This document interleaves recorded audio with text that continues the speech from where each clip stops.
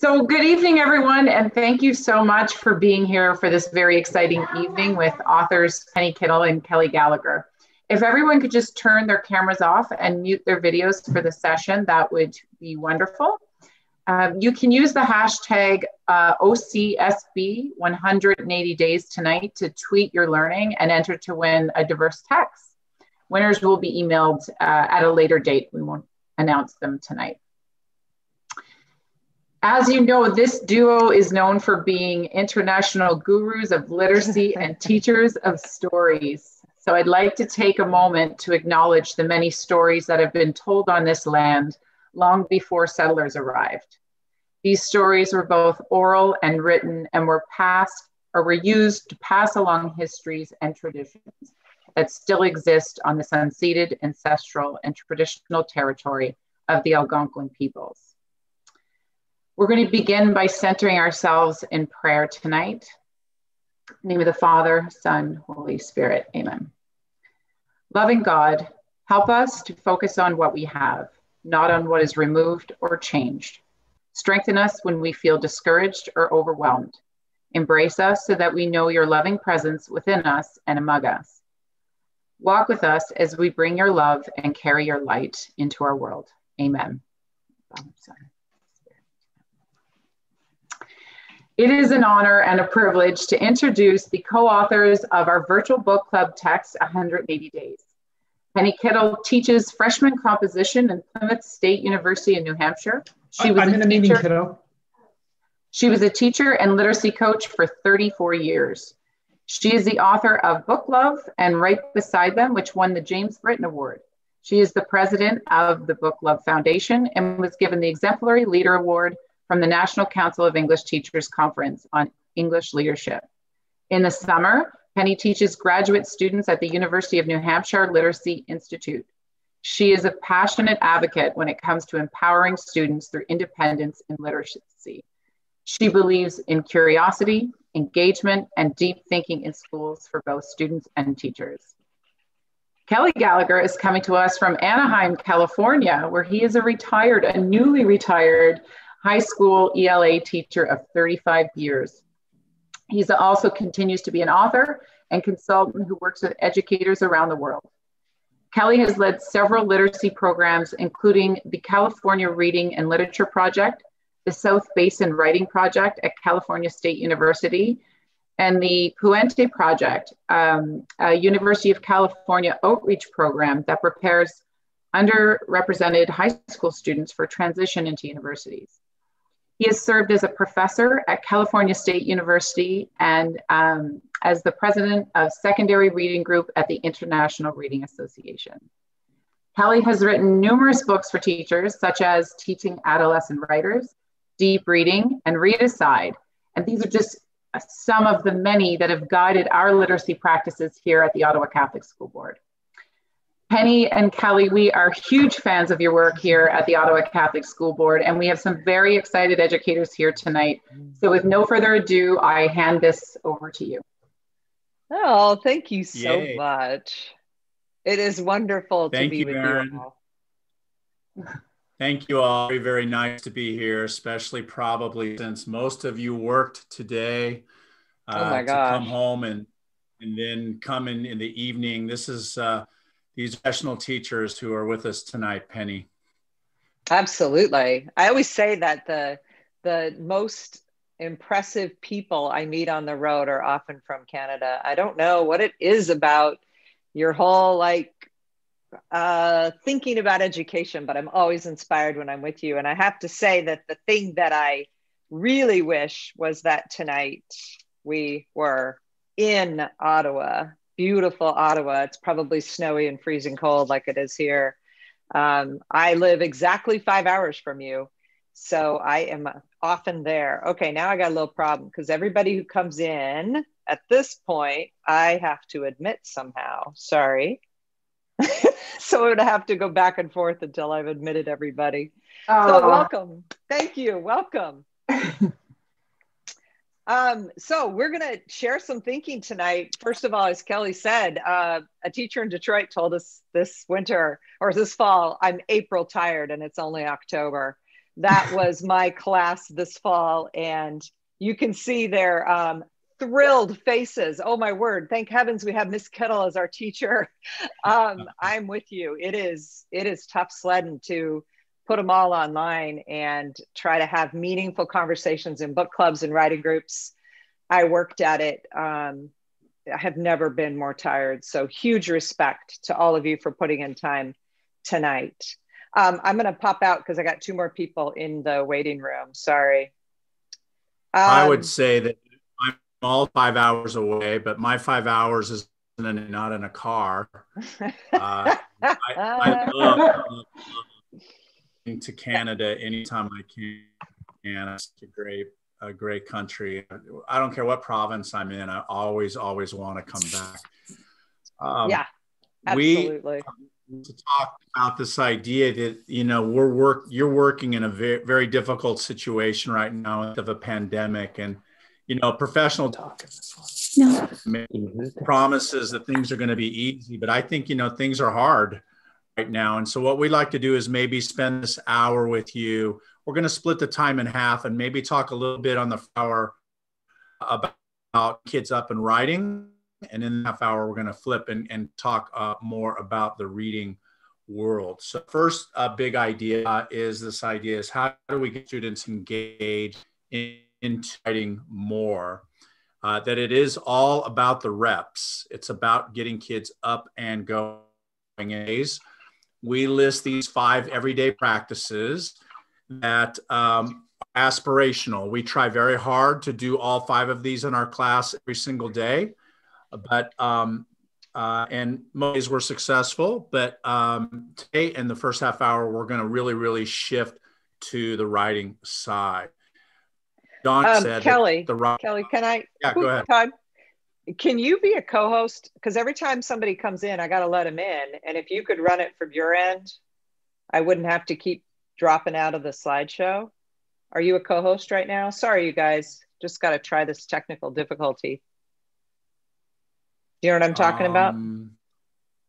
I know what you're talking about. Hold on. If you come out for a second, I can do that. Okay, I'm going to make you the host. Okay. Can you do that?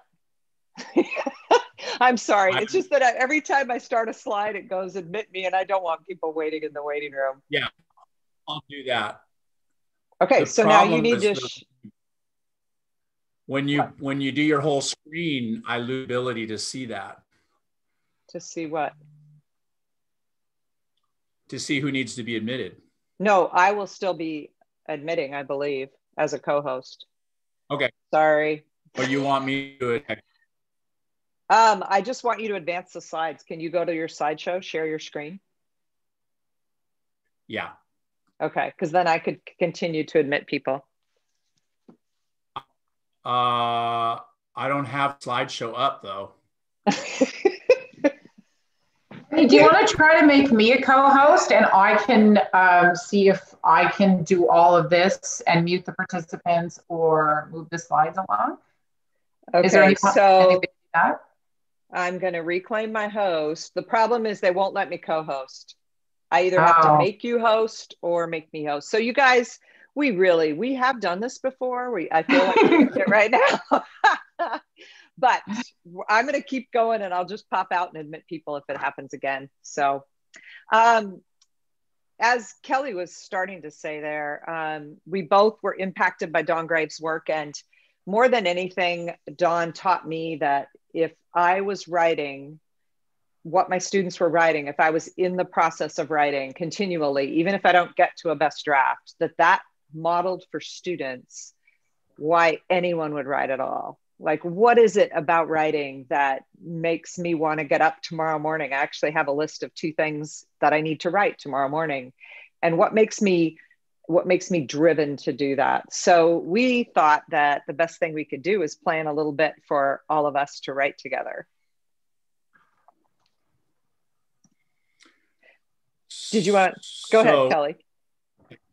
So this idea that kids should be doing a lot of what we believe is low pressure, ungraded writing daily in the classroom. A lot of writing that the teacher does not necessarily see. kids have to play a lot of piano before they play the piano. And so we want to have daily writing conditions. So that place, that writer's notebook is a place to work. You'll see in Penny's class there. Yeah, that's I'm under the document camera so they can see my notebook right behind me on the screen, and they're revising.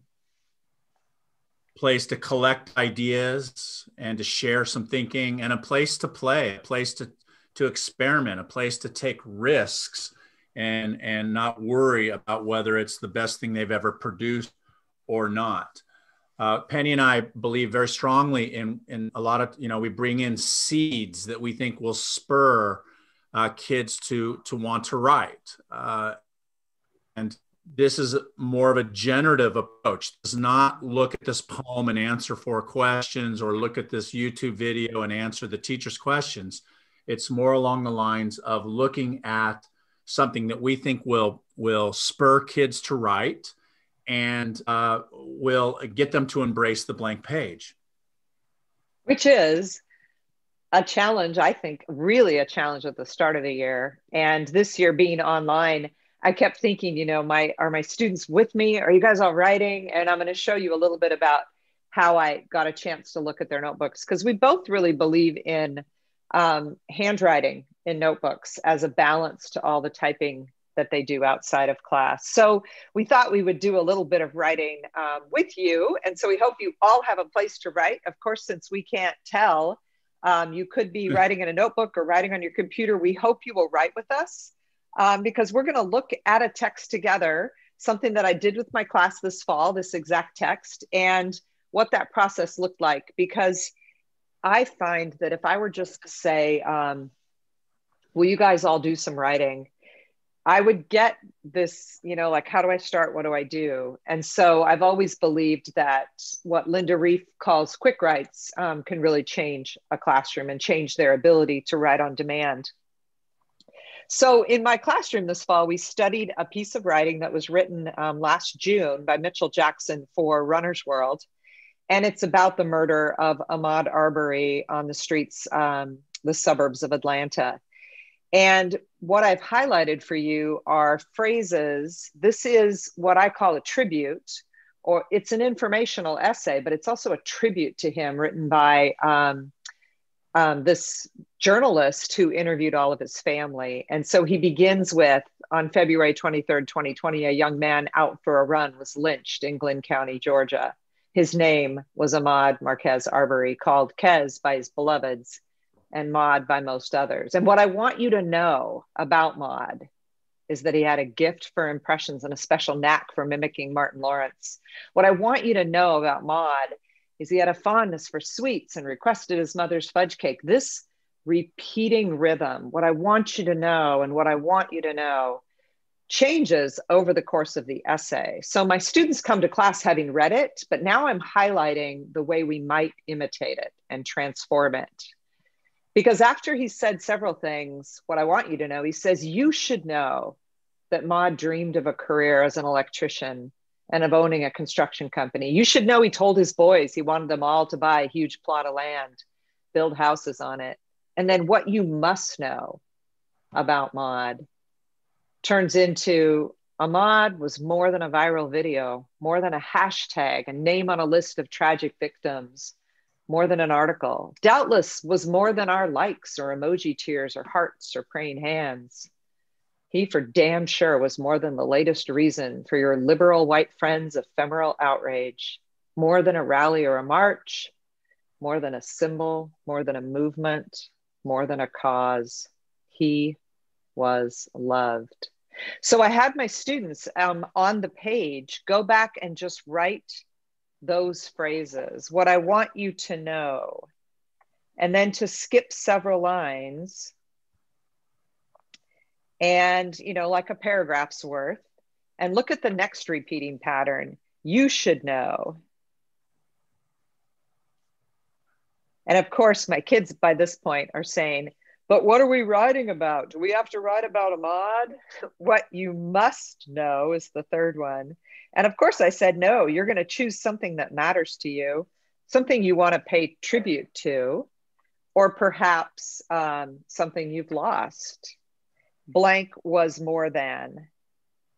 And you can see that that even changes to, for damn sure was more than, he was loved. So students started saying, well, could I write about my coach? Because they were new to the university, my hockey coach for 4 years, of course, but he hasn't died. He doesn't have to die, right? You can say, what I want you to know about my hockey coach was, and could I write about my lacrosse stick? Joe asked me. Of course you can. So I want this to be that open for you, just like it was for my students. And we're going to write for just 3 or 4 minutes, right, Kelly? Yep. Three. And what are you writing about? Well, I jotted down, reminds me of my father. So I've already bulleted a couple of things of what I want you to know about him. And so I'm going to see where that takes me. Nice. Nice. All right. We're going to write together for 3, 4 minutes and we'll come back.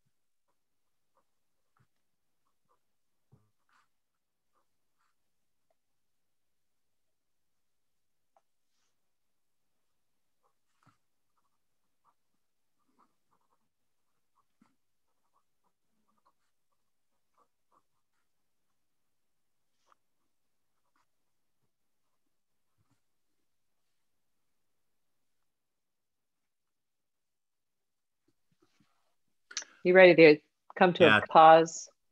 Take a moment to finish the line you're working on. One of the I think is really important is, we don't just assign writing, we do the writing alongside our kids. We do the writing in front of them, and it's the thinking that we do and the insight that we offer our kids about our own process that it become really, really valuable. And whenever I work with Penny in a workshop, I like to ask her, where did this quick write take you, and what were you thinking as you were creating that? So I wrote about Julius, my corgi, and he's in the running to be my favorite dog of all time, which would take some work to beat out Mishka, the Malamute. So I just started listing all the things that I love about this dog, who is sitting right outside my office, as he always does when I'm on Zoom. What did you write about? As I was thinking about my dad, I landed on this line. I want you to know that his distance did not mean he was distant. Like line, I don't even know where that came from. And so I started to explore, why he was. He was a loving father, but not outwardly so. And I started to delve into like his history and his trauma that he had from fighting in World War II to being abandoned as a young boy by his parents. I don't know. It's went a serious place. I think what's interesting though is I got about halfway through it and I realized, I only wrote a paragraph or two, but I realized there's one direction I was thinking I would head into, and then I decided, no, that's not the way I want to go. And so I want to think coming to it and making it. There's one element. There was one trauma that I mentioned. I think actually is something I want to come back and write about. Wow, thank you. I think that one thing I think is really interesting about this quick writing process with kids is that I'm very public with them over what happens to me in my writing. And so this fall, when I did it with them, I started writing about my father, and I only got this far in the few minutes because I realized I needed to kind of give you a little bit before I went into what I want you to know. And that writing, I went back to just recently. And so what I would highlight for kids is not only that I tend to kind of write all over the page and find things that connect, and pretty soon I'm adding things in different places, and but you can see that I'm following the same thinking that you saw happen in Mitchell Jackson's piece. But what surprised me, and I think we have to be public with kids about the things that surprise us as writers, because that's what keeps us coming back, is that all of a sudden I heard this line, you should know my dad saw my mom. He knew what he was asking, pleading with me as they rushed him down the hall to the second emergency surgery to ask me to carry what he had been carrying to take care of her. And all of a sudden I could hear, and what I hope he knows is that I was faithful to that promise. And I hadn't expected it to go that way. And I have this habit of turning my notebook sideways when I'm writing something that's really difficult. I don't know what that is. But I just show my students that I just need it to be separate for some reason. But I think that's the process of being real writers, is that volume matters. Kelly and I write almost every day. And the book that we finished last week, it kind of sustained us through this last year of the pandemic, because we wrote almost every morning together working on this project, and choice matters. Kelly, you're writing about your dad.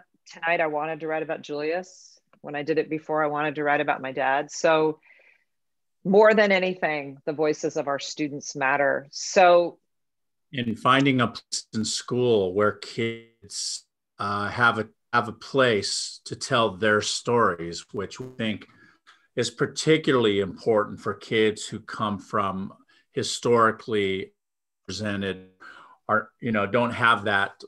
Their stories are not traditionally found in the curriculum, right? So we love Goldie Muhammad's book, Cultivate Genius, in which she talks about historically responsibilities call for urgent pedagogies.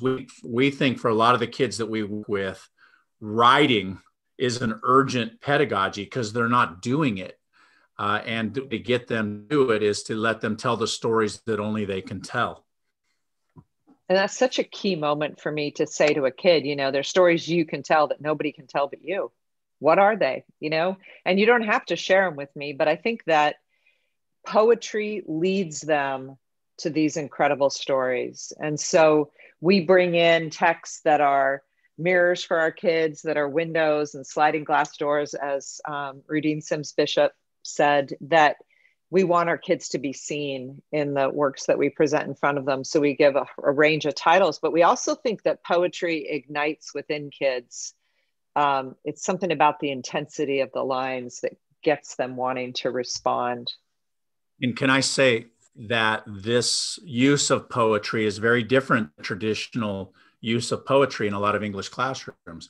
In a lot of English classrooms, it's, what Billy Collins said, is tie that poem to a chair and try to beat a confession out of it.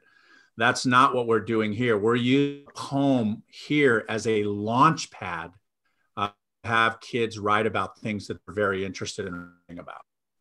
Yeah, absolutely. And so this year, being online, I had to figure out a way to see their notebooks. And I never was in the room with my students because I was not on campus. And I decided I asked them to do a notebook tour so that they could show me what they had been doing. Now, during the semester, they had sent me photographs of the pages they were working on in their notebooks. Not all of them, just one or two each time that I met with them. And so the tours they sent, I have condensed down to these short little snippets. And so I just want to show you 3 little glimpses into what kids said about this notebook writing and its importance.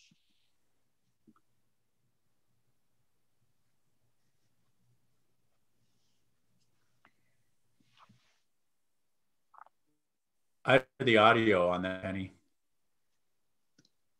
Hold it, what? I did not hear the audio coming from that. Uh-oh, do you guys not have the audio when that was playing?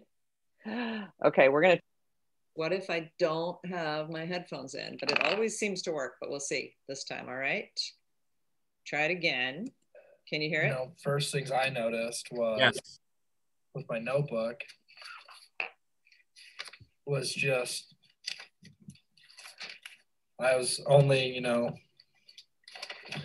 5 or so pages away from filling it all the way, which was a pretty big accomplishment for me. I've never written that much for a class in my life. So I think that was definitely a step in the right direction. I think so as well, right? More matters. The more you write, the more comfortable you get, the more confident. Here's Mitzi. This one was called Who Gets to Be Afraid in America? Oh no, sorry, that's not what it's called, but that's where it's from. I called it Self-Identity Crisis. So it goes, who am I? What am I supposed to be? I'm either too white to be Mexican or I'm too Mexican to be white. Where do I fit in? Is there a specific category for me? Why is it that when people first meet me, where are you from, are the first words said to me? Why is it that I'm treated differently when I respond to that question, acting as if I said the wrong answer? Labels should not matter. Who we are as people is what should matter. We should not be judged based on our nationalities, our sexual orientations, our income, what we look like, what we sound like. That does not represent who we are. Our goals, our morals, our experiences, our accomplishments, our dreams. That is what should matter. One thing I want you to know about Mitzi and Joe is that both of them read things to me that I had never seen or heard of. They didn't develop these, they weren't for an assignment, but the habit and the development of this writing, like day after day of these quick writes that we did together, led them to do more than I expected. Here's Joe's. Next, I'm going to show off a little poem.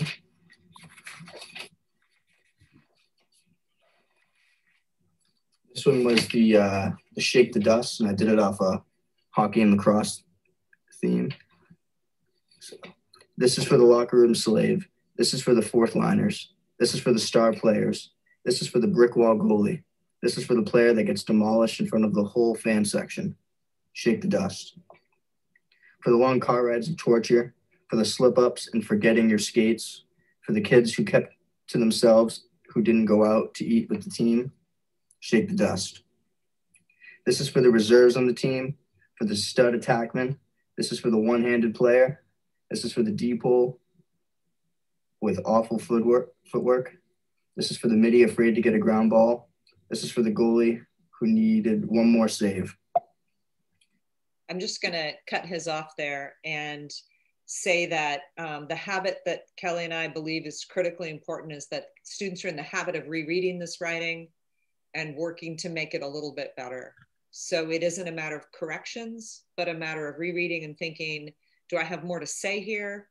Can I add something that makes this a more complete piece? And to have that as a habit, a regular habit of writing, even when you're not sure what you want to say yet, of rereading it and making it a little bit better, and not for a grade.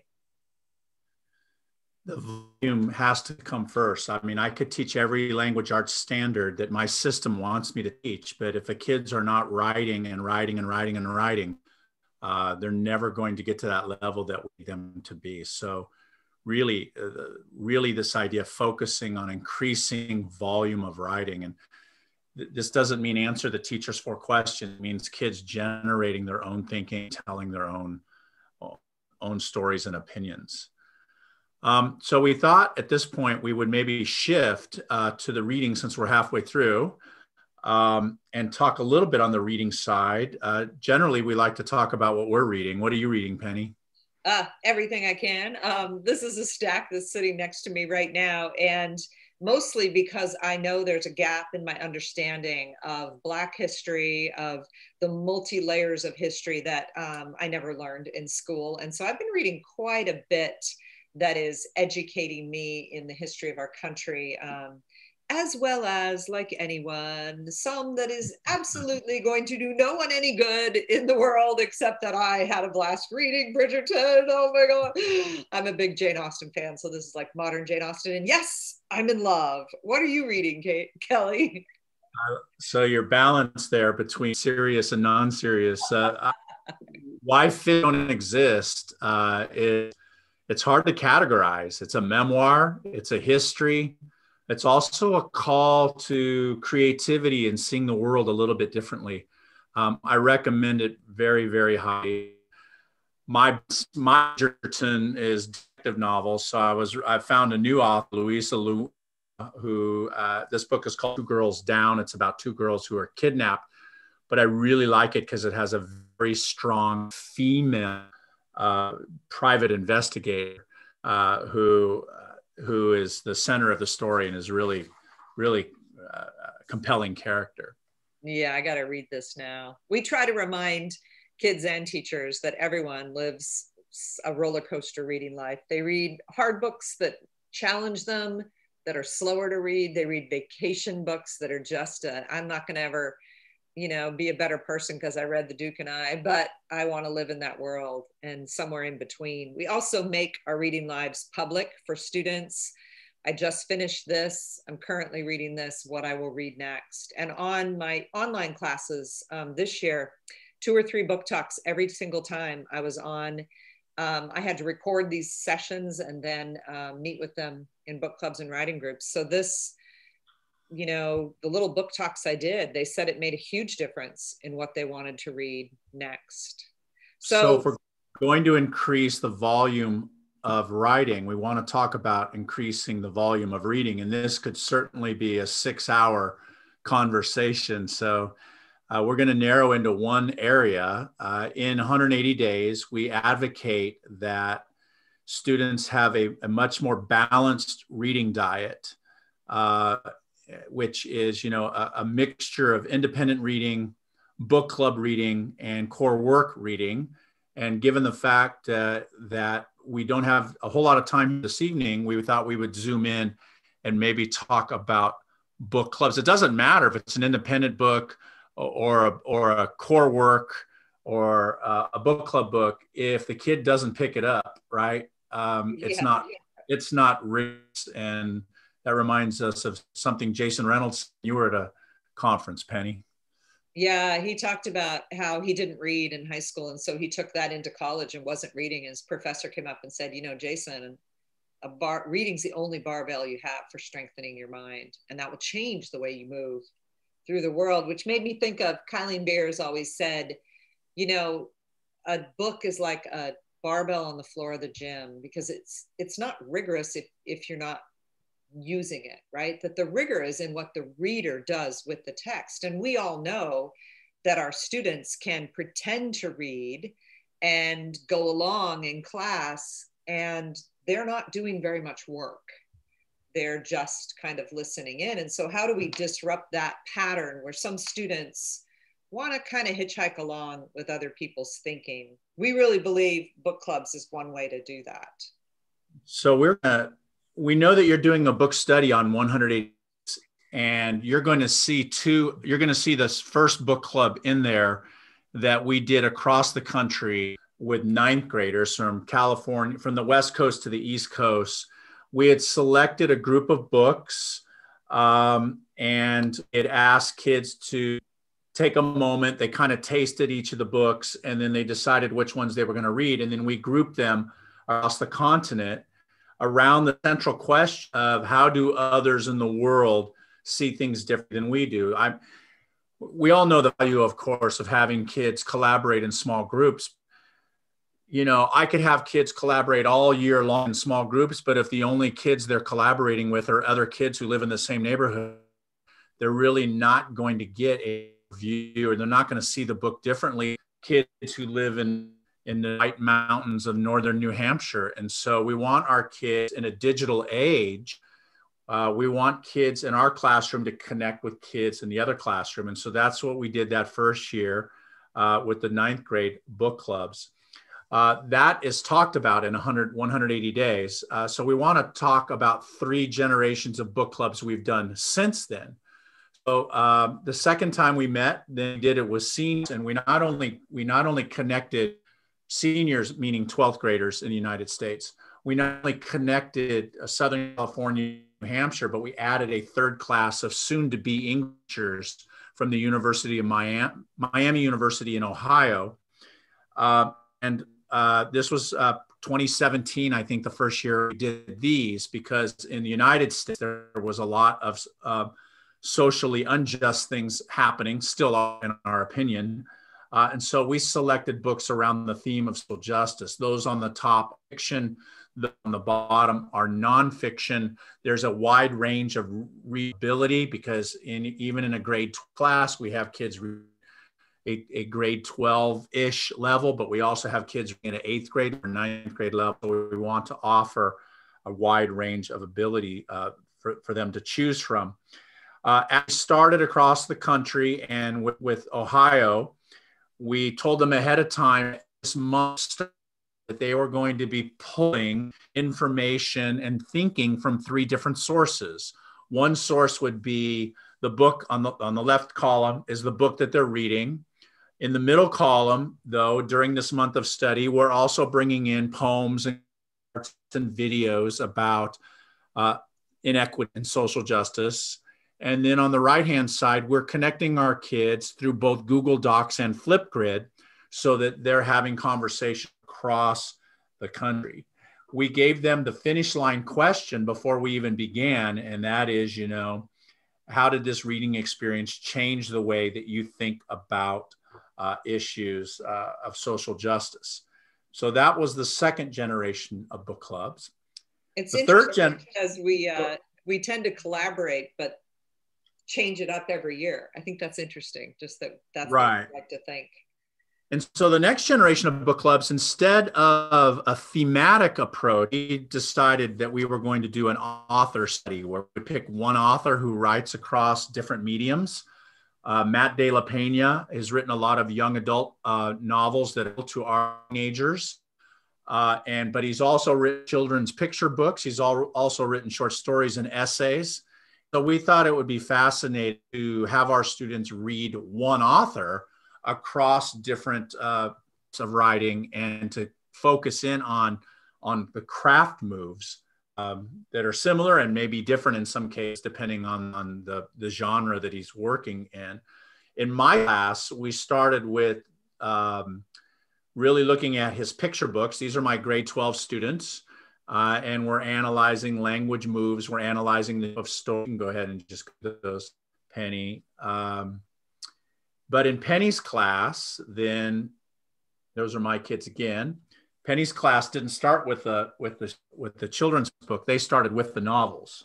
Yeah, just, I mean, this is my college class. So now we have these kids connected to seniors in high school, which mine, you know, are 3 months older than that.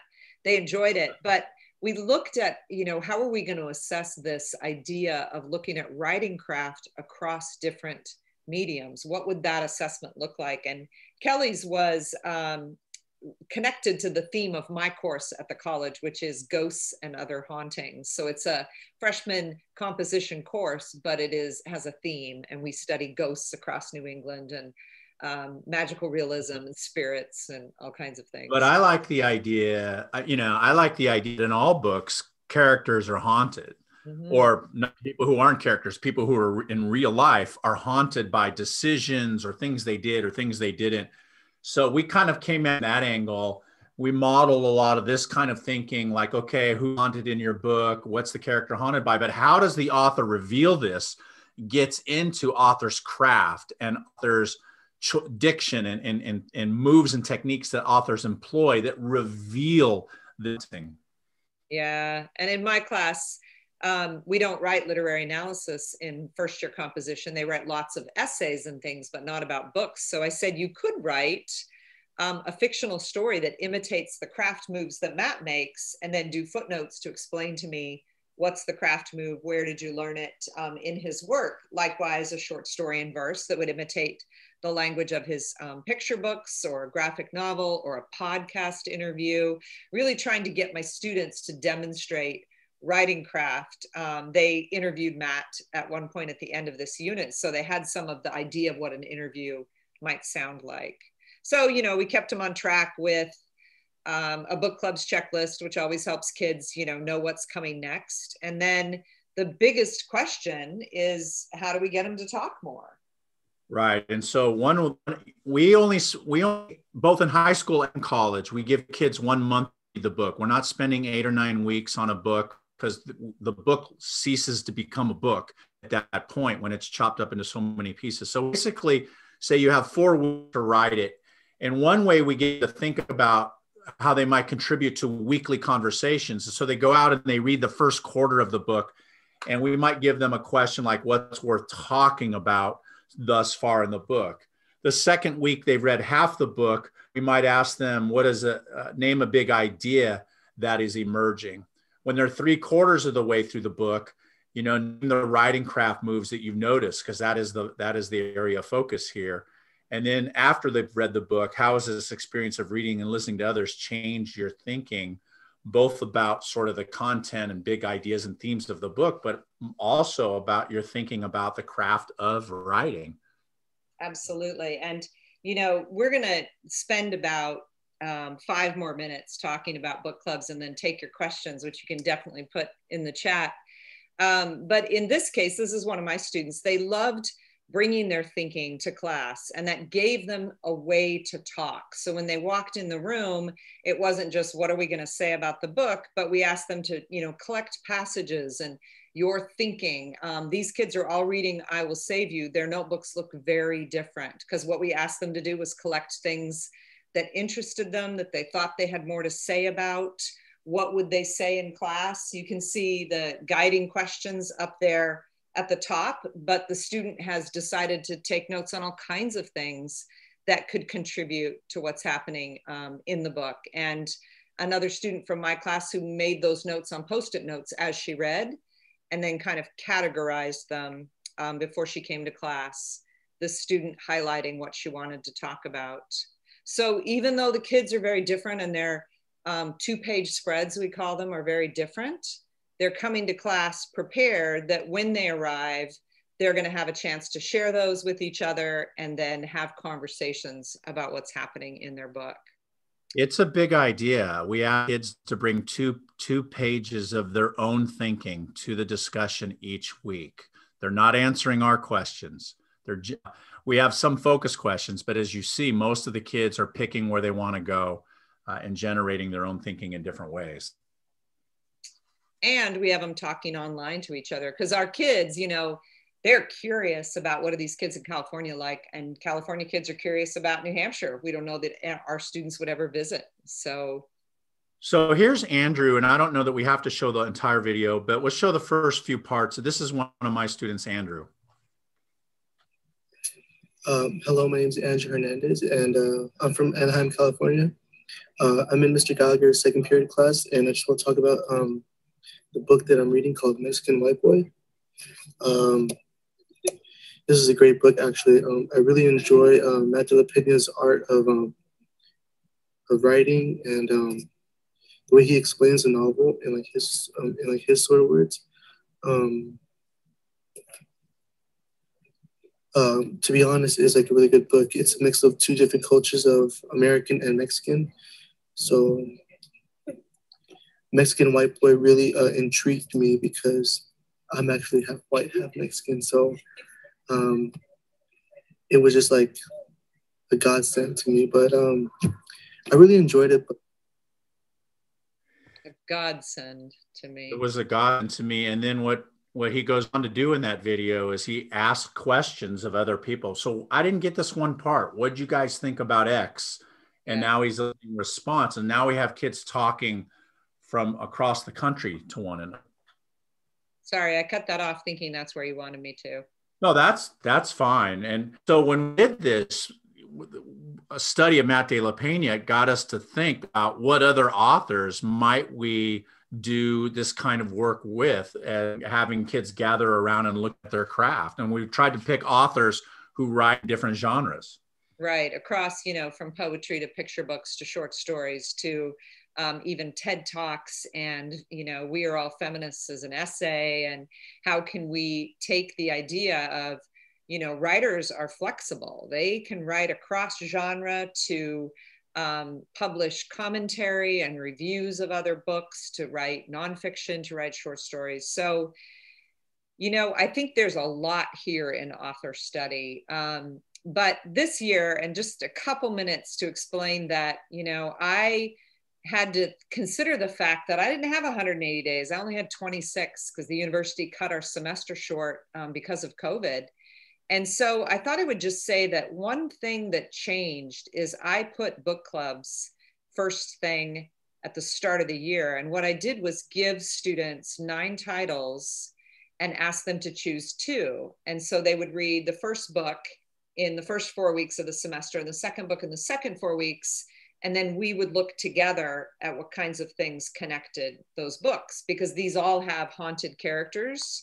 They have characters haunted by something, or there's actually magical realism or a spirit in the book. And 6 of these books explicitly deal with race, which is something I think we have to have our students talking about.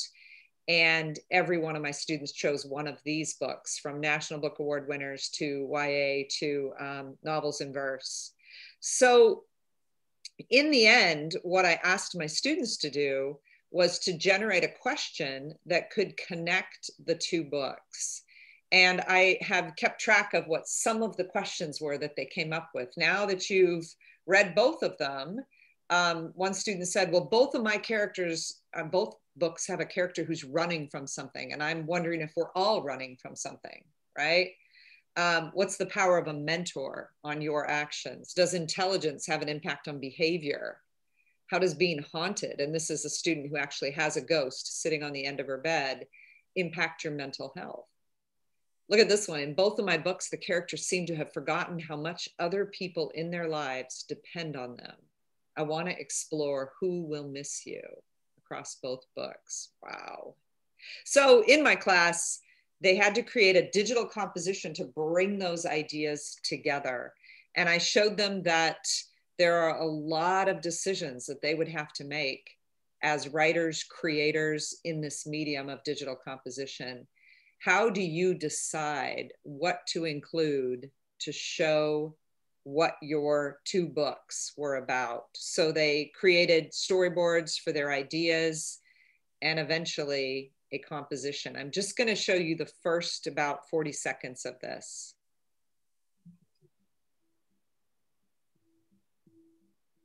Every person is a book with chapters, and those final chapters differ, whether it's long and satisfying, or abrupt, unwarranted, and unfair. Loss is ever present in everyone's life, and it drives our actions after tragedy. No cracks in my heart. Will, a boy on his long way down to destruction. So I'm sorry, but I have to cut that off because we want to get to your thinking. But my students wrote endnotes, and what I noticed more than anything was their commitment to revision. Something about a digital medium and its kind of intoxicating beauty as you play these images and this music and all of your voiceover, you put it all together, kept them working at it. And as Joe said, he wanted to be sure that others could follow his thought process easily. So he watched it and he watched it and he watched it. And that idea of practice in revision and in thinking, like, can somebody follow me, is something I want them to carry into their essays. So as Avery said, another student in the class, since they didn't have rules about this work, it forced them to be creative. It forced them to do more work. She said it was easier when I knew exactly what the requirements were, but because digital composition was so open, it drove them to different thinking. So I leave you with that because the book that we just finished writing is all about decision making and giving kids more time to do that work. And I think it's a critical turn in the work we do. So with that, one important chapter in that book is this idea that, you know, if kids have been writing and writing and writing and writing all year, why not find something there that could be told digitally, that digital composition, it's time that's something that should be in the middle of the curriculum, that composition is composition, revision is revision. And if they're more likely to learn revision and stick-to-itiveness with digital, that's the world we should be aiming for more often. Yeah, so it's interesting that I was writing about Julius now that he's jamming himself at the door because he wants in. You must know that we're winding up here, but I noticed one of the questions in the chat box is it possible to do book clubs with a shorter time frame, say 20 days? And I would say yes, because my other option is trying to connect all kids to books and independent reading, which is going to be harder with 20 days, or doing just one core text and trying to get all kids to want to read the same book. I don't know. What do you think, Kelly? I agree, but it depends on the books that you have access to. Yeah, that's true too. Right. Yeah. So it depends. It's hard to answer without knowing, you know, what books you have access to, but for sure, I think, you know, there are kids. We've had lots of kids and pick the most challenging books. Mm-hmm. Will finish in 2 weeks and wait for the rest of their group to catch up to them. So certainly possible. You had a range. Catherine mentioned WeVideo. Didn't you use WeVideo to make digital work in your room? We did a lot of that. Yeah. Yeah, it's free. I just always Google best software programs, free movie making programs, and my students pick one. So Erin, did you come up with any other questions? Did they come in and I missed them? We do. We had questions that were submitted in advance. But there was one, because you acknowledged how there's a wide variety of readability in the classroom. And that's something we're really looking and acknowledging and addressing with reading intervention programs as well in the secondary panel, is that we assume that teachers, like when students come to a grade 10 class, they're reading at a grade 10 level, but we now know that there's this wide variety of readers. So thank you for acknowledging that. My question then is, how do you go about choosing core texts where everyone's reading the same book with that understanding that there's a variety of readers in the classroom? How do you bridge those reading gaps? Oh, that's a little question. You know, the deeper I get in my career, the idea that one size fits all on any one book is really problematic. So I do think there is a value in kids read a book and talk about it and about it. that doesn't necessarily happen when 4 kids read a book. To bridge that gap, we have to do I have to do tons. Like, let's say when Penny and Romeo and Juliet together. So I gave my kids No Fear Shakespeare, where it was translated. I gave my audio recordings. We watched film. We didn't just say you're Romeo, you're Juliet. Now reading. We did a lot of intervention, a lot of tape, a lot of translation and helping kids through that text. And even in a grade 12 class where my kids are reading 1984, I give them chapter summaries, some of them, because some of them, the book is too hard without that level of support, without audiobooks. So having scaffold is a really challenging. Penny? Yeah, I was thinking about all the interventions I used to help kids who were struggling with the text. Like, we read The Absolute True Diary of a Part-Time Indian as the second core text, and we were teaching 180 days. And I can remember a kid that would come to me and I would read part of it out loud to him because he was really struggling with hearing the text and understanding the text. And we got the audio version, which he was using.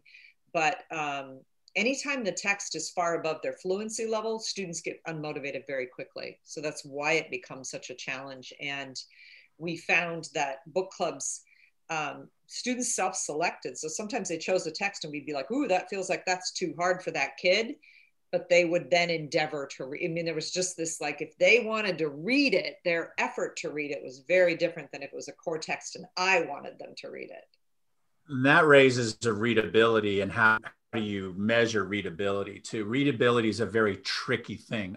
A lot of things, you know, if I back up just a second, is that one size fits all is becoming increasingly problematic as that reading gap between kids. Which is why, you know, years ago, we do 8 core works. And when we wrote 100 we did 2, one in the first half of the year and one in the second half of the year. And that 80% of the rest of the reading was some sort of student selection, either partial selection by picking some book or 100% choice by picking a book. Yeah, and I would say I didn't have very many kids who read 8 books or fewer. They read way more than the old march through core text kind of approach. But readability also, especially with older kids, is really on prior knowledge, on factors that are outside the book as well. It's not just the syntax of the book or the level of vocabulary in the book. It's all prior knowledge and background. It's also motivation as well. So it's a key thing to say, you know, I'm a reader. I have a readability. I have many readabilities depending on, if you give me that detective or book on baseball, I'm going to read it very quickly. But if you give electrical engineering guide, ability is very problematic. So any single book selected for class is going to be problematic for some kids. So how do you scaffold it? Yeah, that's such a big question. And, you know, I guess we would like to say at this point that we know some of you have family obligations and need to get off. We had told Aaron we'll stay for, you know, a few more minutes and talk about questions, but we wouldn't be offended at all if you need to leave. But I would like to say one more thing before you do, and that is that until March 15th, you can apply for a grant from the Book Love Foundation, which gave 15 grants to Canadian teachers this last year, which was lovely. And we would love to have more applications from your area, your board. So booklovefoundation.org/apply and check out our application, because we give away thousands of books and thousands of dollars to teachers every year. And Penny, just want to let you know that Tara's on the line here, our Tara Swords. She is one of our teachers who received your That's so great. Hi, Tara. That's awesome. So we'll stay around and continue with questions if that's okay for teachers, and those who need to go are happy to go. But I did have a question about using notebooks online, and we just was talking with Alicia a little bit about the idea of having kids write in Google Slides or something like that. And I was writing back that I would let them write privately so that they share only if they choose to, because my students often would find that in quick writing, it might take them somewhere that's hard to share. Like I imagine, I was thinking of yours, Kelly, like you might not have been ready to share tonight the actual notebooks that you wrote about your dad. Right. And, I was in the classroom when the pandemic hit, in the last couple of months of school there. And I would write every day, every single day, every day. And then once we got to a certain point where they had enough writing under their belt, they would take a photograph of the one that they would want with me. So they would write 8 entries, but they would share one with me. Yeah. And that, I think that guarantees their level of privacy. It guarantees have a safe place to take risks and to, explore where the writing might take. It's not performative. It's really, I want to write today. Yeah. Yeah, my writing was pretty bad today. I wouldn't have wanted to share it until I got to work on it a little bit more. Thank you. Want to say we've had lots of wonderful tweets. So I know you're both on Twitter. So it's hashtag OCSB 180 days. If you want to go back and read through some of the comments that people have been sharing and insights that they've had. Again, just looking at the different things that have been picked up on, the quick writing, the idea to let go of some of the parameters so creativity can flow. Laurel's young daughter actually did the writing with her, sitting beside her tonight. So you've inspired a new generation of writers as well. Love that. Yeah. And just a lot of wonderful excitement. So thank you so much for joining us. Did we want to do one last question, Aaron?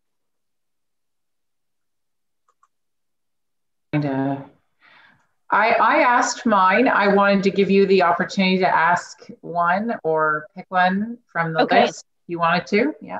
Sure. So there was a couple of questions from new teachers, and I have new teachers on here as well. And I know teachers. And so we're, as new teachers, we want to stick with the curriculum. We want to do what we're supposed to do and get it covered. And our new teachers are under 2 evaluations in the first year. But how do we sort of let go of some of those things to teach the student where they're at? Well, I think that's a pretty hard question to ask of a new teacher. Like you just laid out, when I was a new teacher, I unfortunately did not know there was a curriculum. I was teaching 3rd grade and never got the books and just kind of made it up. And my principal was horrified when I confessed that in June, but I didn't know.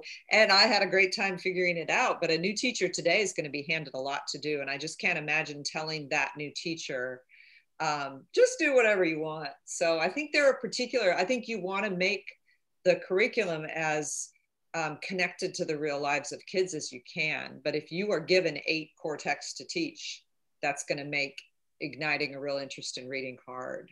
So what would you say, Kelly? I think it's an invitation to have these conversations department. I think it's an invitation to try to, as a teacher, this thing I did was shoulder up with a veteran teacher, still enthusiastic, still loved his job, and got under his wing. And really, he said, well, you could ignore this, but you better do that. And somebody who knows the system and knows the ropes. The issue, of course, is that sometimes teachers are handed things often teachers are handed things that are by people who have never met your kids. And so Penny are more of the school of slow down and go deeper rather than trying to cover. I'll say again, you could cover every standard. If your kids aren't reading and writing a lot, it's not going to matter. So that's a real tension that I think new teachers feel. And I would suggest to shoulder up with somebody to navigate that minefield. Yeah. And I think if we back it up and we look at what the purpose of education is, our students are the curriculum, really, right? And so how can we enhance that? So. Well, Yeah, that's a great point, Allison. I mean, we teach kids first and teach curriculum second, right? The kids are the curriculum, right? And so if somebody hands you something that's too hard for your kids to do, you have to meet your kids where they are. If the pacing guide says that on this day you should be here, but the kids, they wrote crummy introductions to their essays yesterday, you got to go back and revisit, you got to go back and meet them where they are. The curriculum needs to be responsive to the children who are in the room.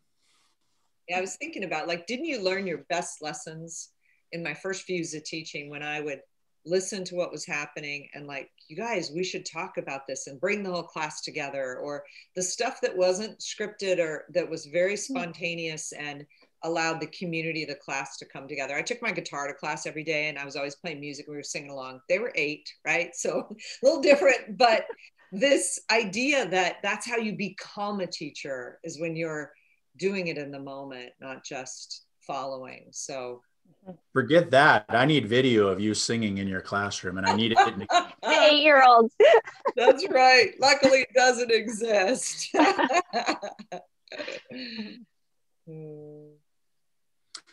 Well, I'd like to also say that we really hope, of course, that this pandemic gets behind us sooner than later. And I know I'm speaking because Penny and I have had this conversation. We would love nothing more to come back to capital Canada, beautiful Ottawa, and really side by side with the teachers there working in Canada. So thank you so much for having us tonight. It was a treat for us. Absolutely. And to get you back, maybe that'll happen with the new book that's coming out. Yeah. Coming out in the fall. So yeah.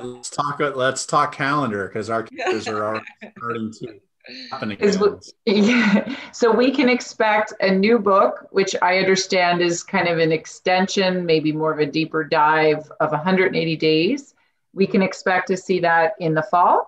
Yeah, yes. It's 4 units that we think are just really important. These studies of different things in teaching that we think are just really important for teachers to think about. So we spent a lot of time developing what it is that's most important to us.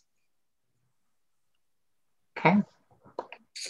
Well, we look forward to that. And again, I just reiterate what Allison said. Thank you. The comments are what a great opening session to the book club.